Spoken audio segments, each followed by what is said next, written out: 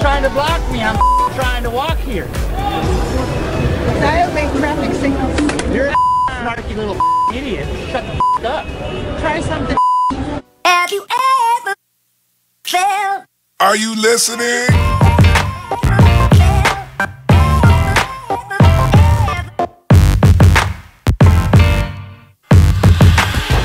Breakthrough me. Meanwhile, the midterm elections are around the corner, 18 days from right now. Elements of the Democratic coalition are becoming radical. Some are threatening violence, some are advocating violence. Others are taking the next step and engaging in violence. Here, for example, is Nancy Pelosi. Watch her explain that people will be hurt in order to achieve the Democratic Party's goals, and that's okay. Watch. We have to have total clarity about what we do when it comes to everything. A woman's right to choose, whether it's about immigration, whether it's about gun safety, whether it's about climate. We didn't even talk about climate. And if there's some collateral damage for some others who do not share our view, well, so be it. Collateral damage. She's talking about you. Your collateral damage in Pelosi's remarkably direct calculation. Thanks for telling us. So did the woman in this video. She was in the way, too. She made the mistake of wearing an NYPD hat in the presence of a leftist. Watch what happened when she did. Why are you trying to block me? I'm trying to walk here. I obey traffic signals. You're a snarky little idiot. Shut the up. Try something. I'm not going to punch you. I'm not like your husband. I'm not going to punch you. I'm not married. I'm not like your boyfriend or your top boyfriend who's going to knock you out, so don't worry. My husband died in 9/11. Hey, good for him. Good. Good. Those NYPD were a bunch of sodomizing immigrants with their bully sticks. So yeah, your husband probably should rot in the grave. Have you ever? Breakthrough me. Are you Fox listening? News alert for you. Mexican authorities are trying to stop a caravan of migrants headed north to the United States. That may literally be beyond their power. Trace Gallagher has the latest on that story. Trace?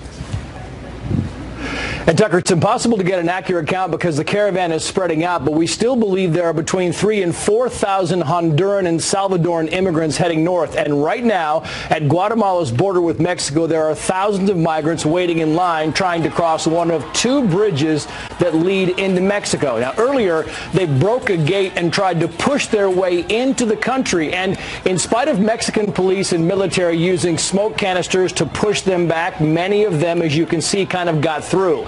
Mexico has now told the United States it would put up shelters, meaning tents, along their border with Guatemala. And Mexican authorities say they're allowing 100 migrants per day to come into Mexico. Those people are being told they want to seek asylum. If they do so, Mexican government saying they need to stay in a government shelter or a charity shelter, and their applications will be processed within 45 days. Now, if they leave and roam the country, they forfeit their asylum request and could be deported.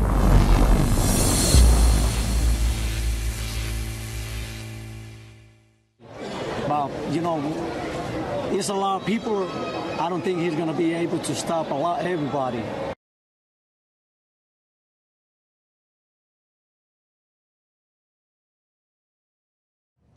Well, I think President Trump should try. Look, that is an assault on our country. That's an assault. And in that caravan, you have some very bad people. You have some very bad people. And we can't let that happen to our country. Thomas, you would know more about this probably than the rest of us put together about exactly who is showing up at the border. Well, look, you know, we take custody of, ICE took custody of everybody at Border Patrol arrests. If you look at who they've arrested in the last few years, between 18 and 20% have a criminal history. I mean, they've had criminal convictions. This isn't the first time they come to the United States. So there are a lot of criminals coming across the border. Now, I'm not saying every criminal, but as far as, you know, what the president, the comments he made, look, we're a sovereign country. We have the right to protect our borders. Boom. Yeah. The timing is so telling. In my opinion, the first time this happened not too long ago was a test run. The left deliberately timed this just before the midterms to try and make the president look bad, while at the same time having an influx of illegals to vote Democrat. A full-on assault, if you will, to try and regain power by any means necessary. I say Soros is the financial core of it. Those of us who were awake knew this was coming here, by watching what was happening in other countries. Remember this?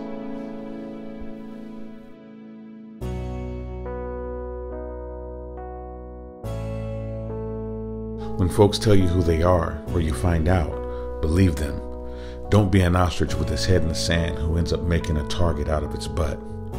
Higher education has already become liberal indoctrination. I want my kids and my granddaughter to experience the America that I have. Not socialism, not Sharia law, the U.S. Constitution.